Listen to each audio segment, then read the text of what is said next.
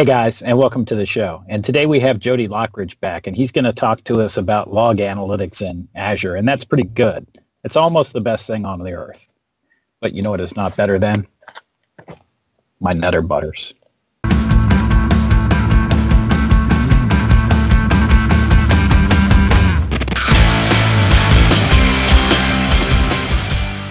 Hey Jody, how you doing, bud? Pretty good, Lex. How are you? I'm doing good, man. Where are you today? I'm actually in Charlotte today. Oh, wow. That's a rarity. Yep.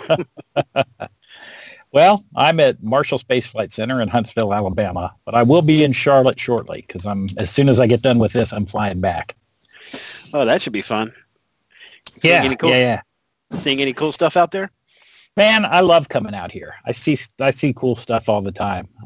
They're working on the SLS, which is the replacement for the space shuttle. So it's pretty neat to be a part of that. Okay, cool. Yeah, I wish I could see that. Yeah. So, hey, let me ask you a question. Today we're going to talk about log analytics in Azure, correct? Yeah, we're going to go quick overview, talk about some of the things you can do with it and how you can do more than just look at logs with it. So. Okay. Yeah, that sounds pretty neat. So I'll admit I haven't looked into this at all, so I don't know a lot about it. So I'm really counting on you to tell me and the people that are watching and listening to this all about it. Oh, yeah, definitely. To kind of talk about it a little bit to get started, if you've ever worked with managed services, you know how you have like operations manager or orchestrator where certain events happen. They can fire off alerts, whether it be emails, SMS, or even kickoff runbooks. We now have that functionality built into Azure, and you can actually customize it extensively. Everything So you mean like event log stuff? Yeah, event logs, performance monitor data, and you can actually get that not just from Windows servers, but from Linux servers as well now. Oh, wow, that's cool. That's pretty interesting. Oh, yeah. This slide shows a good example of what Log Analytics is capable of doing. We can use multiple data sources, whether it comes from the Azure Monitor feature, various virtual machines you have set up, Operations Manager, all these other components feed into Log Analytics. Then Log Analytics itself can feed back out to export data into Power BI, logical applications, kick off PowerShell scripts or runbooks, which we'll take a look at a little bit later, and even customize your log search APIs for custom applications to extend that functionality. What I'm going to do here is I'm actually going to share out my screen so you can actually see what it looks like in the portal. Okay. Where I've already created the OMS workspace or the Log Analytics workspace as it shows up under the resources list. And you can actually take a look here. I've already added a couple of virtual machines that I have set up. I still have one that's not connected, but that one's still setting up actually. But once these are set up, I can actually go in and configure quite a few options. I can create custom alerts, which is right here. I can create a new alert rule. I've already saved a query for this particular part of the demo. Okay. So actually I just need to add my criteria, which is actually going to be, I'm just going to use this event ID 7023 services started. So are you creating a filter there? Or I see it says search query. Yeah, it's actually a search query. It runs every couple minutes. You actually set that down here. Every 5 minutes is how often it runs. And then it'll only pick up those events, 7023s? Yeah, this particular query, yes. Okay. And I'll just give it a greater than 3. So if it detects more than 3 services have started up, I can actually go in. I can give it a few names. Okay. Just keep these very short for demo purposes. What is the 7023 map to? A service has started successfully. Oh, okay, I get it. So we're just gonna randomly start some services and create the criteria that meets this search. Correct. Yeah. So that's the majority of how this all works. As far as the customization goes, like I said, I'll provide a few links here at the end of this.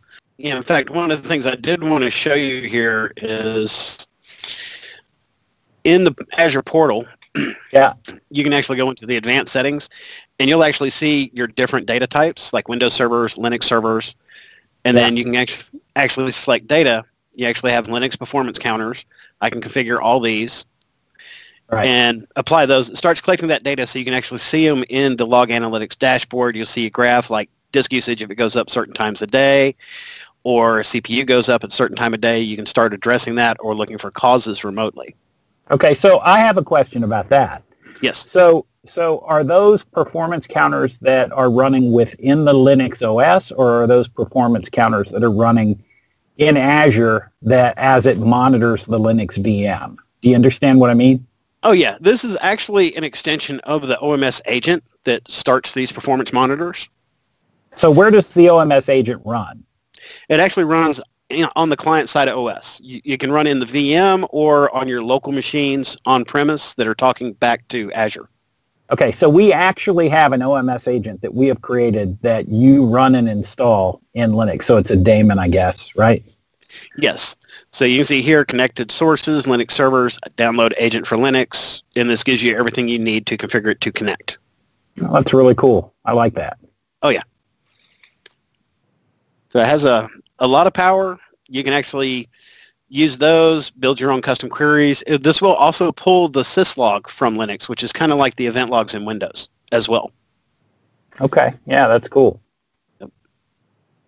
All right, so I see a couple of other options, like under Linux Server, we have Azure Storage. What can we monitor in Azure Storage? We can actually monitor storage accounts like blob storage that are tied to an account to see if they're seeing how much data is being sent back and forth, being written, read, if there's any bottlenecks there, or if we may need to extend it. Yeah. Okay, that's pretty cool. And then under System Center, what do we have there?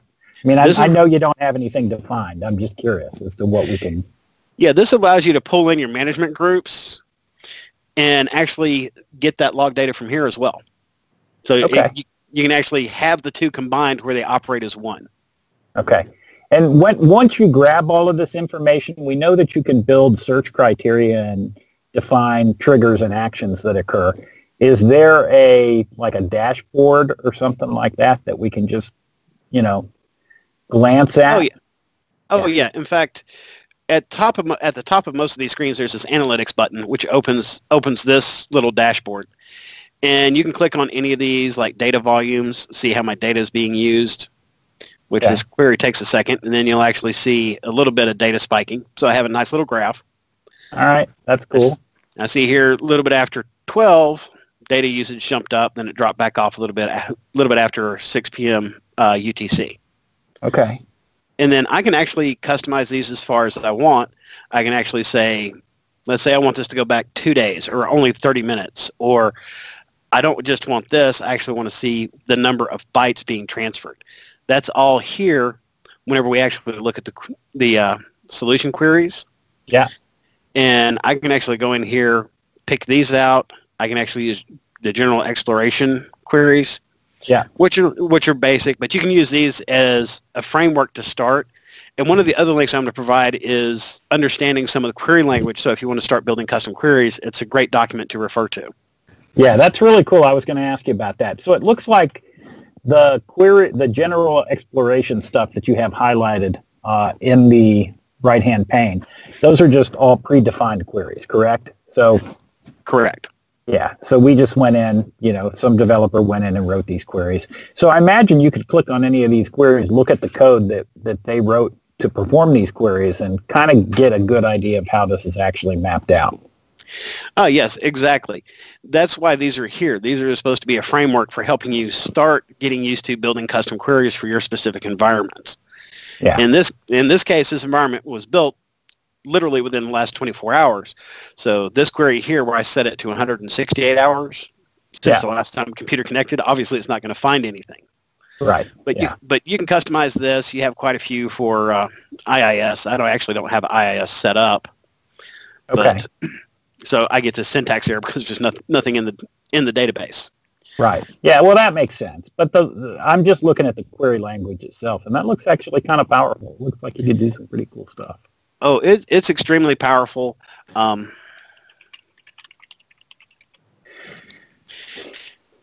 fact, what I'm going to do is I'm going to grab this link here, and I pull it over to this screen. because this is actually replacing some of the older log API features we had. Yeah. And this actually gives you a cheat sheet where you can actually see how some of this actually works, going from the old model to the new one, where now I can do search error. I can just type in event, search for an event. I can list events only for specific computers. This is a great place to get started. And there's actually, and you see here, there's a link for a tutorial on writing queries. There's a full query language reference. So you can do quite a bit with it. So just for the people that are watching this, at the end of the show, let's throw some links up for some of this stuff. Oh, yeah.